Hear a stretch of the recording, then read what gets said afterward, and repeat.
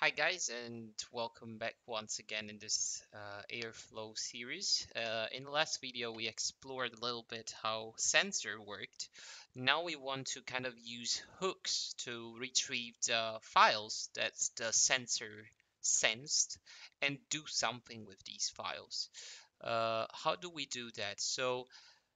If you recall from the last video, what we had was this two tasks. The first one was a file sensor that was sensing for this test.txt file, and the second one was just a Python operator. So now what we want to do is maybe instead of just saying hi here, we want to kind of use a hook to do something with this file and maybe print its content or something and then delete it, and then we can reschedule the DAG and this will kind of happen all over again. So let's see how we can do that.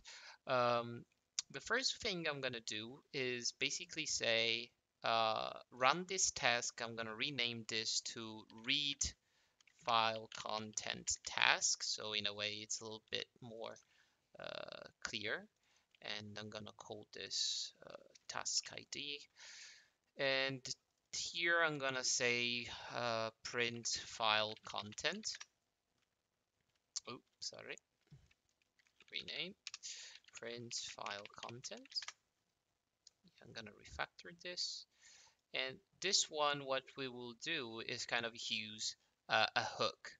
The really interesting thing here is that basically, if you look into the file sensor code, and I will switch real quick to the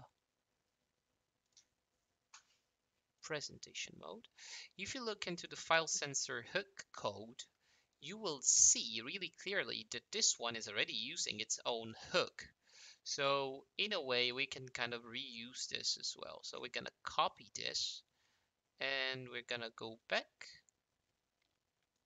and I'm gonna kind of paste this code. Oops, what did I do? Sorry, just 1 second. Okay, I went into built-ins somehow. So I will paste this code. So I'm gonna instantiate a hook. It's gonna be a file system hook. I'm gonna import this real quick. And basically we are assigning self.fs connection ID here. Uh, I'm gonna just copy paste my file system 2 real quick here. So this is gonna be the kind of connection ID is of course the same one of the file sensor. And now we can call some methods on this file system hook, as you can see. Let's see the file sensor, how it's kind of using these files. As you can see, it's retrieving kind of the file path that we are passing. And after that, it's kind of trying to understand if it's a directory or not. Uh, what we are going to do is something quite similar. We have this file system connection ID, of course, and basically we are gonna get the path exactly how this one is doing. So we're gonna just say hook.getPath. And this is gonna be our path, actually base path. And then we're gonna read the file content. So we're gonna say with open os.path.join, maybe import this name real quick, base path and test.txt with a mode of R as FP. And we're gonna say print fp dot read. Yep. That's pretty much it. We're gonna save it, and then we're gonna create a new kind of operator which is gonna delete this file, or actually we can even do it here just to be even quicker. So let me recall which one is the we have the rm there to remove, but this one is better. Remove file. So remove deletes the file path. If path is a directory, okay, this function can support paths. Okay, perfect. So we're gonna use this one. So we're gonna say remove, and it's gonna maybe we are gonna extract this little variable here. So I'm gonna say introduce variable, and we're gonna say path. No need to actually instantiate this one twice. So let's clean this a little bit, and we're gonna remove path. Okay, we are basically good to go, and we can try this out right now. Let's see what happens if we try it. So in here, if I do an ls, I still have my test.txt. I'm gonna echo hello inside test.txt, and I'm gonna do this one, a cat of test.txt. As you can see, the content is hello. And if I go back to the Airflow, oops, I will be able to show you what happens. Let's go back to Airflow. Let's trigger the tag.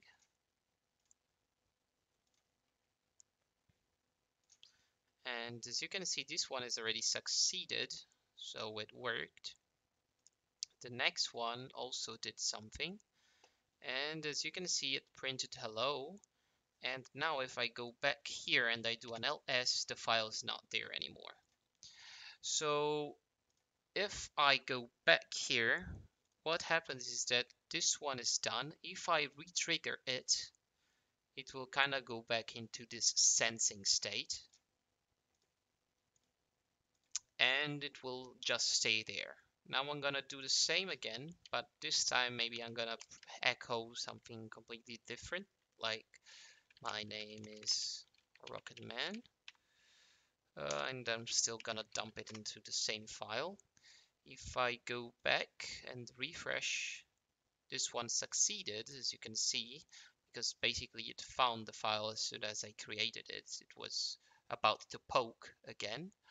And if I go back to the graph view and view the log, as you can see, you can read my name is a Rocketman.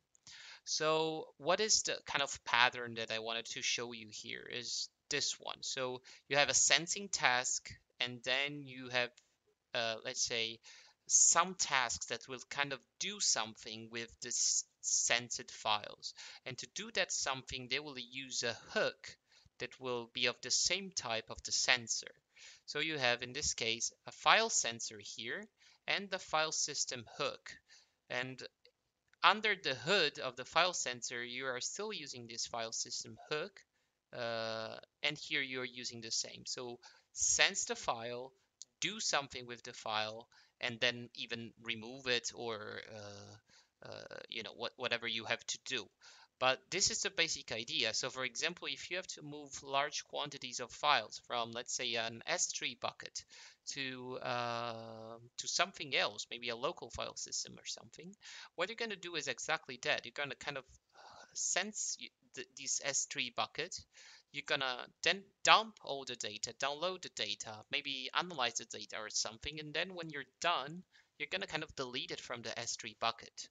And in that way, you will kind of reschedule the tag. Of course, you can schedule it as we have seen in the previous videos, and you will be kind of done with it. It will keep going, and you will be able to schedule these sensing and executing tasks.